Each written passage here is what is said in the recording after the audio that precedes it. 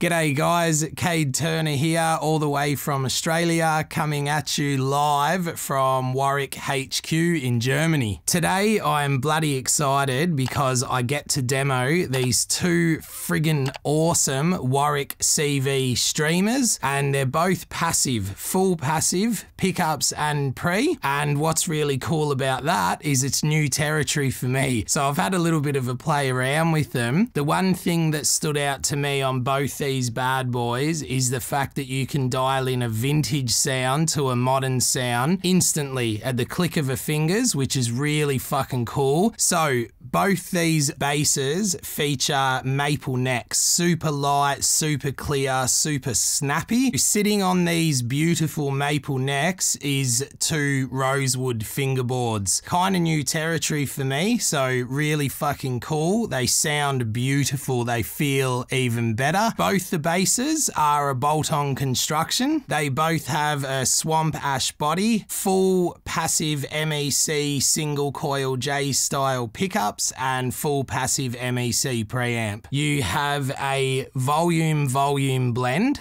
for front and rear pickup. You can fully have them both on, fully have the front on or the rear on. Really cool. And you have your treble and bass tone pots or tone knobs wherever you are in the world, or whatever you call them. They come in a variety of color options, but the one I'm holding on my right is a natural satin, and the one on my left is a burgundy red satin. Both basses feature Warwick's Justinut 3, which makes it really fucking easy to grab an Allen key and raise and lower your string heights whenever you need to, wherever you may need to. They both feature invisible fret technology, which for those of you that may not have used it, I suggest trying it, because I don't think you'll turn back, because it makes your fretting hand slide up and down the neck smoothly, and I'd call a super sexy feature of these basses. Now both these passives feature Warwick's 3D bridge, which makes it super easy to adjust intonation, raise or lower individual string heights at the saddle, and another cool feature is raise or lower the bridge together or favorably to your G string side or your E string side, or B string on the 5, whichever you may need. Super versatile, super easy to use, and I may be biased, but I think a really fucking cool design. Now, take a look at the pickguard on these puppies. Fucking amazing, beautiful looking vintage style. I really like it. Now, another cool feature of these basses, and I'm going to attempt to spin them around without dropping them, a little bit nervous because they're so schmick and brand new, is the cavity control compartment cover. That is super easy, accessible, fast, you don't need tools, and I really like that feature about them too. For the tone purists or realists that want to know exactly how we're getting this sound, it's just pure passive bass, straight into a cable, straight into the Warwick Gnome iPro 600 head and the Warwick Gnome cabs. So starting out with the Mighty 5 streamer, really cool. I've had a little bit of time to play around with it and had to play with what does or doesn't seem to work just purely from my natural aggressive style of playing. It is a passive bass. In saying that, it will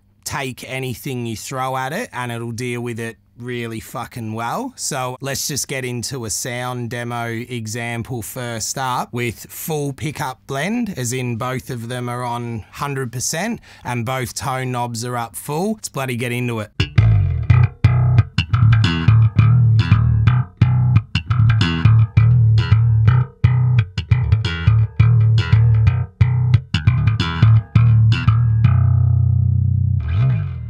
All right, awesome. So, hope you enjoyed that. I did. Sounds like a beast, especially that low B, cuts through. Going to leave the tone knobs up full now and going to just be on the back pickup. After that, I'm going to play the same riff on the front pickup alone, just to give you an example, or an understanding, I should say, of a massive versatile range that this bass has. Let's bloody do it.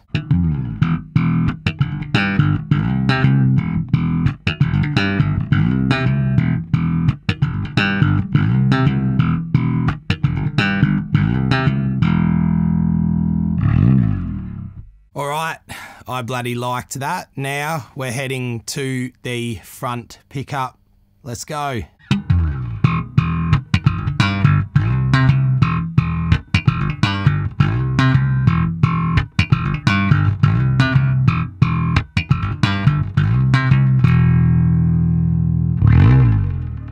I really enjoyed those last few, and pretty sure I'm going to enjoy this one as well. What I'm going to do is give both pickups up full, and I'm going to roll the treble knob off all together. So let's do it.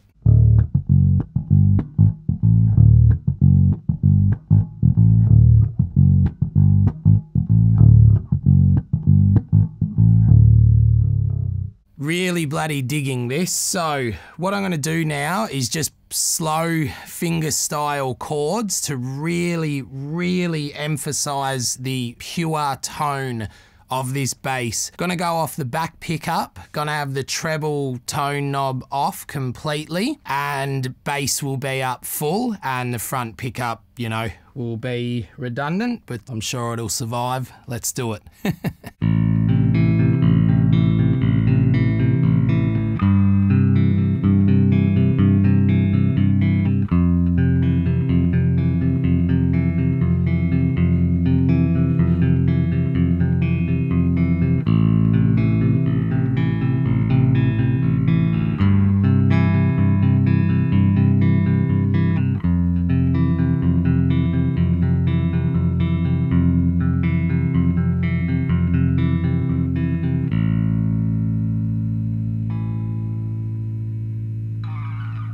Rightio, now the 4-string, what an absolute weapon. The 5's really good. I just fell in love with this in the switch over transition period. I'm pretty bloody keen to do some sound demos with it. So I'm going to give you a little slap riff demo of this fucking beast now, and both pickups are going to be up full, tone knobs are going to be up full. This is a little original riff of mine. I really like it. I hope you like it, and I'm about to show you it. Let's go.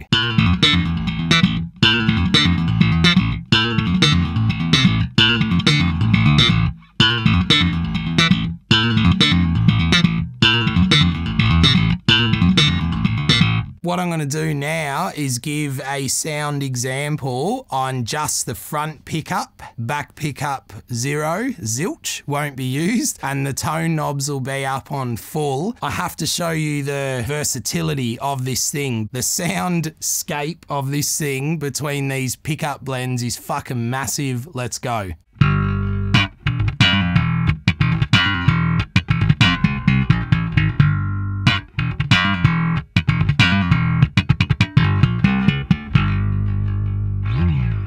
Rightio, now let's do that with the same settings but move to the back pickup, and let's go.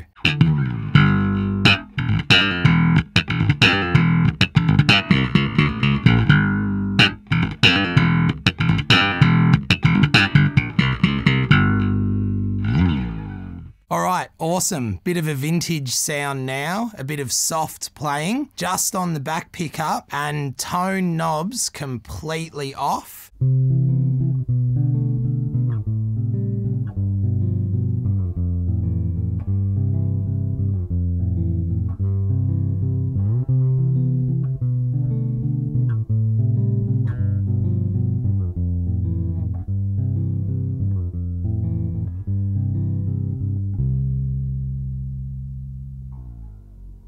So we're about to wrap up, but had a little chat with Patrick behind the lens and thought I just want to add another riff in, little bit of a slap padang, if you will. Everything's up full. Let's just bloody do it.